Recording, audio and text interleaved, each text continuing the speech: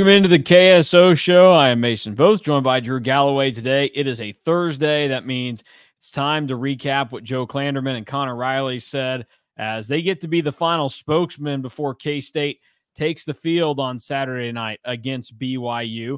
Before we get into what they said, time to remind everybody that you can join your Wildcats in Ireland as they kick off the 2025 football season against Iowa State in the Aer Lingus College Football Classic. Game tickets can be secured now through a travel or hospitality package. All-inclusive travel packages include premium game tickets, luxury hotel accommodations, and exclusive K-State welcome experience, and more.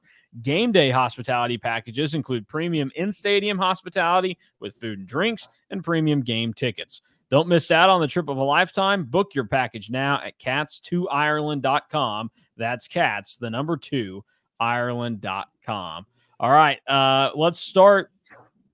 We'll start on the offensive end because Connor Riley's group has probably been the most consistent in people wanting to kind of know what his thoughts are. Obviously, Joe Klanderman had a lot on his plate after the Tulane game, and people are probably interested to know how he handled coming off the success of the Arizona game. But more than anything, Connor Riley still has to manage this offense, which no offense, unless they score a touchdown on every drive, is going to get high marks from fans ever.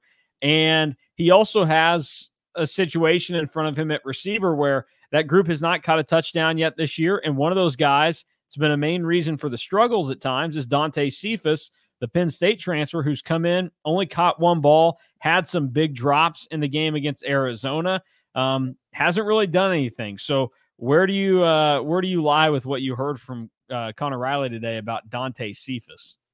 Yeah, I think it was one of Connor Riley's best answers because he was just asked, like, where is your confidence with Dante Cephas? And I mean, it's a valid question for how Cephas has played in the first 3 games. And he just said that he felt for Cephas this week because he had the 2 big drops and has started to see his playing time diminish a little bit, but said that he still has all the confidence in him and that it sounds like Cephas had a good week of prep, kind of getting ready for a BYU. So you're encouraged to hear that.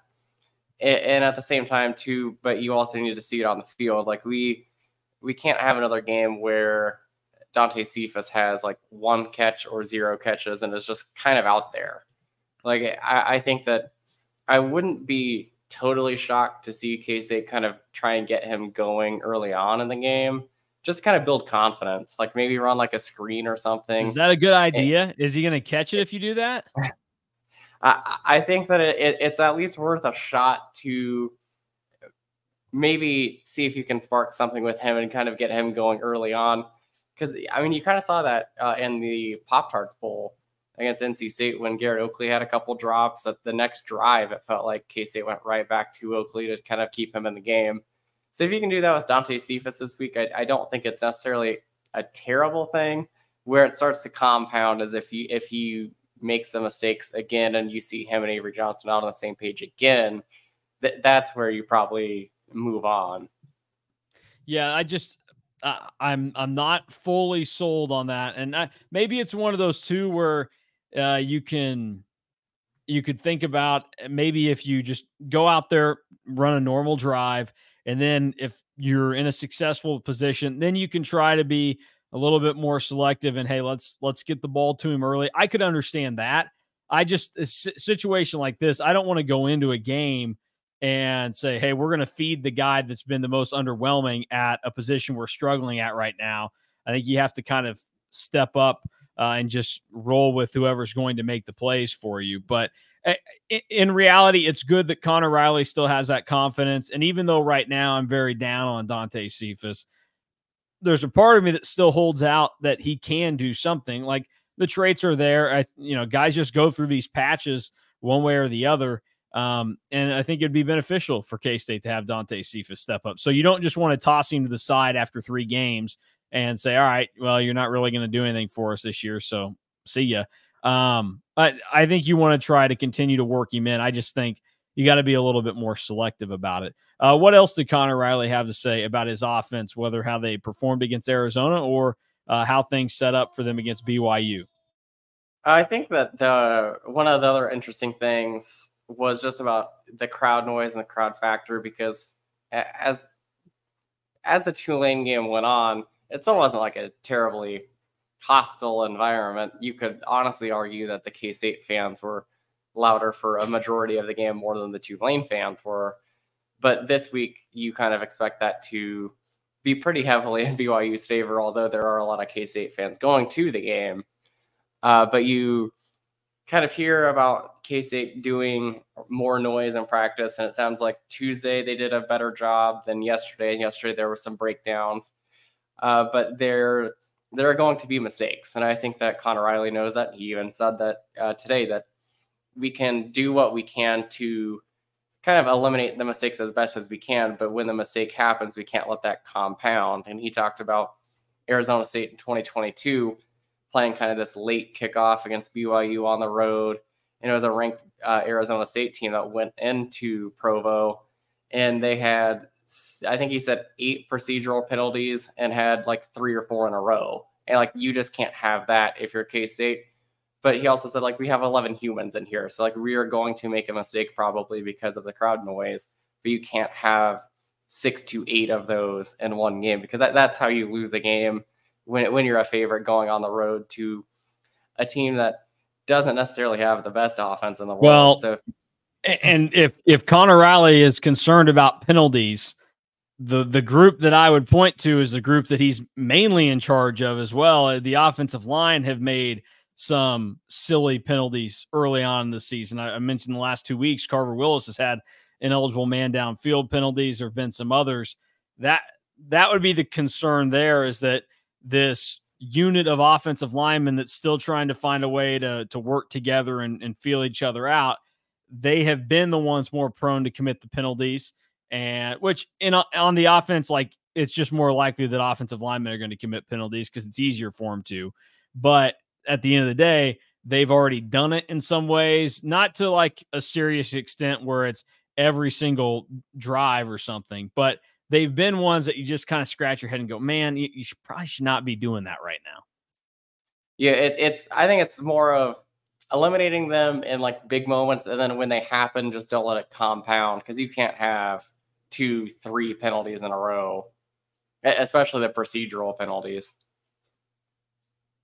No doubt about it. All right. Anything else from Connor Riley you want to get to before you enlighten everybody about your Joe Klanderman thoughts today?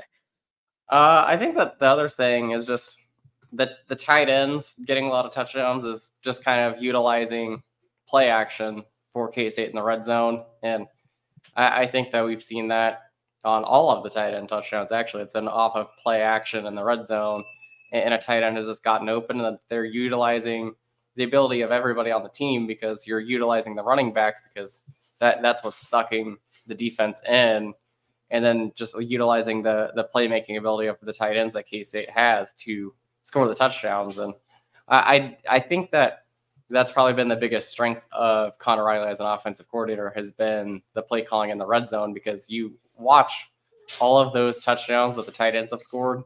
I don't think that there's been a defender really anywhere near a tight end, except for that one Braden Lofton touchdown last week. But the closest defender was still probably 3 or 4 steps back. Yeah, that's one of the things I mentioned earlier in the week, is that there can be criticisms of how Connor Riley has done things, but long term, I don't know that I have a ton of concern for him doing this job, because he's shown that he can be good at scheming guys open. And the part of the field where it can be so difficult to come through is when you get down there inside the 15, 10-yard line. And that's where he's really thrived as a play caller through the first 3 weeks of the season. And then overall, it was a lot better last week too against Arizona. So I'll be interested to see what it looks like this week, and just where some of the creativity goes now, when you consider the fact that teams will be more than aware at this point that K-State likes to go to those tight ends in those situations. And I think that's going to open up even more things that he can do to kind of blow people's minds. So I look forward to how the play calling looks in those situations this week against BYU and beyond. Flipping sides of the ball, Joe Klanderman, maybe one of the most hated men around halftime or even late third quarter of that Tulane game, and everything got turned around basically by halftime of the Arizona game when it looked like Arizona may not find the end zone. What did he have to say this week? Yeah, the most interesting thing that I think is that it's still a work in progress for the defense, and kind of how he explained it made a lot of sense. And you kind of look at what K-State has in the starters and what they have depth wise, and I think that that's kind of what he's implying here, because he said that he still doesn't know what the defense really is yet, because he said that there's a core group of guys, and I would imagine that's probably most of the starters, where he knows what they're going to do every single day, and that they're big time competitors, and they're like the most consistent players on the team.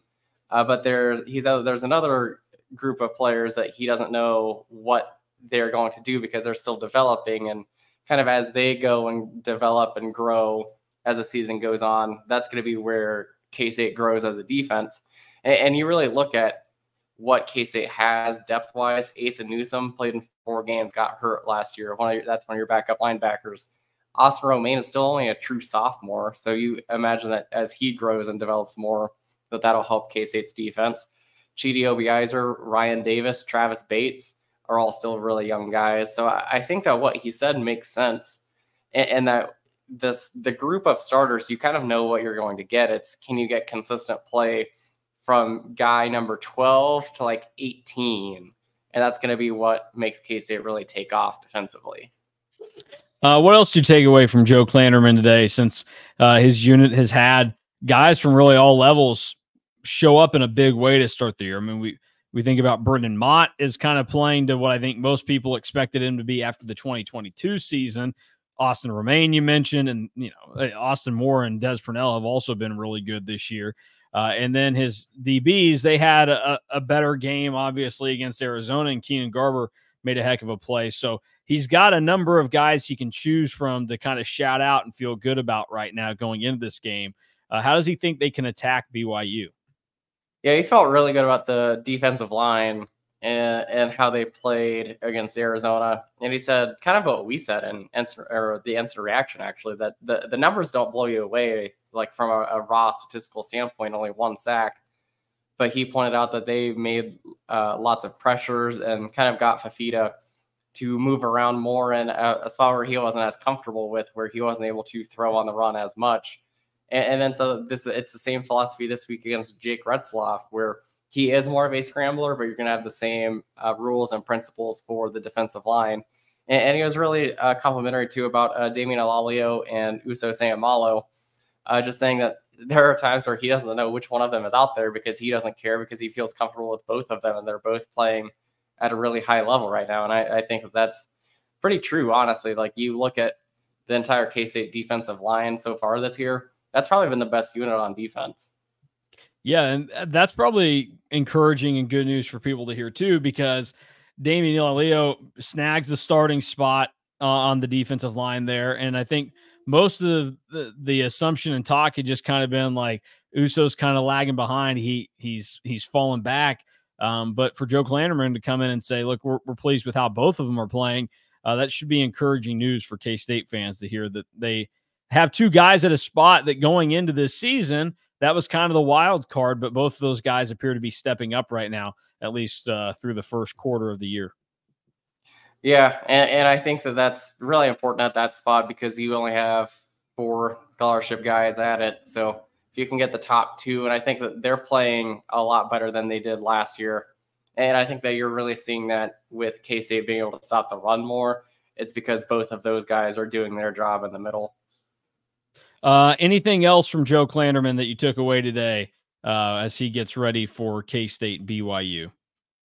Yeah, it's just really an in general kind of statement about BYU, that he thinks that the biggest strength of BYU's team is their receiving core.